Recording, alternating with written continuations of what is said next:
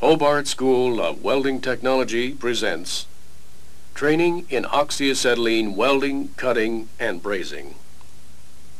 Topic number 15, Job Practice. Square groove, bevel, and hole cut, flat position, manual. The objective of this practice is to be able to produce quality square groove, bevel, and circular flame cut edges. The finished cuts should all be smooth, even, and consistent, with no melted edges, gouges, or slag.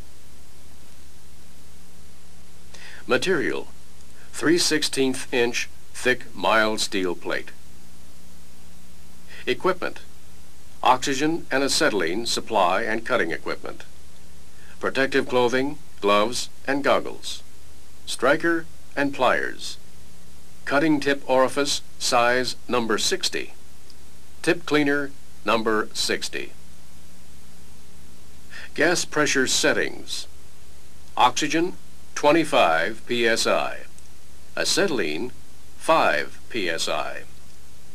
If methylacetylene propadiene or MAP gas is used, the pressures are the same.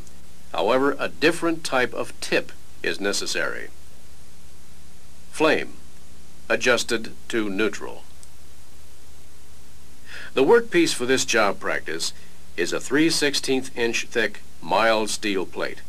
The torch will be controlled manually to make straight cuts with perpendicular and beveled edges, as well as circular cuts.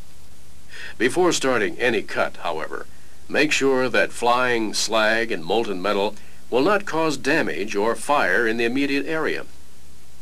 Check the cutting tip carefully to make sure that the tip orifices are clean, and then set the oxygen and fuel gas pressures in a manner similar to the welding practices.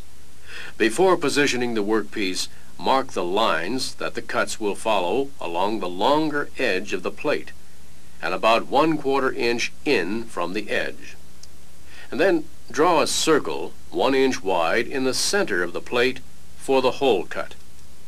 Now, place the plate in the flat position over a scrap container that will catch the sparks, slag, and cut edges.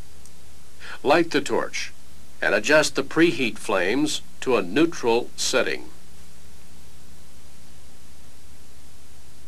Then press the cutting gas lever and make sure that the preheat flames are still neutral. Readjust them if necessary. Position yourself for the square groove cut so that you can hold the torch steady for the full length of the cut. The work angle is 90 degrees perpendicular. The travel angle is 5 to 10 degrees push.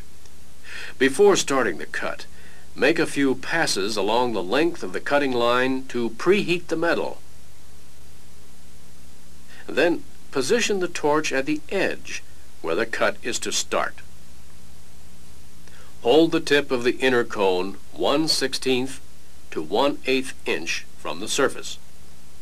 When the spot beneath the flame turns cherry red, open the cutting oxygen valve. As the flame melts to the lower edge of the plate, move along the cut line at an even rate.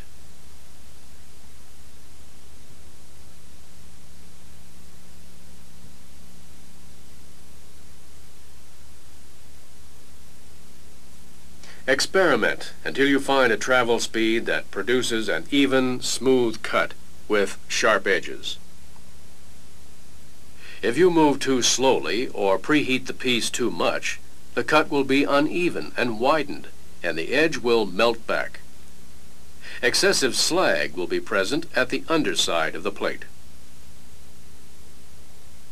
If you move too fast, you will not allow enough preheat time and you will lose the cut. The bevel cut is used for producing V-groove joints. Position yourself over the other edge of the workpiece. Use a 60-degree work angle, which will produce a 30-degree bevel, and a 10-degree push travel angle. The procedure is the same as for the square groove cut, except that your travel speed will be slower because the face of the cut is wider.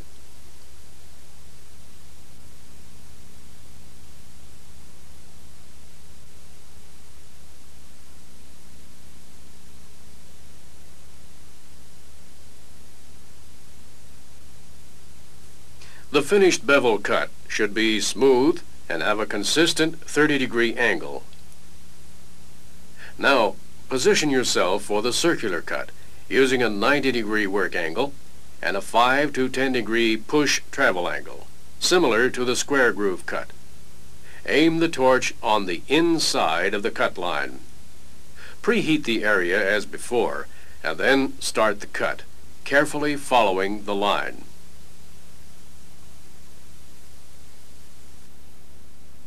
This cut, as with all cut surfaces, should be smooth, uniform, and consistent throughout its length.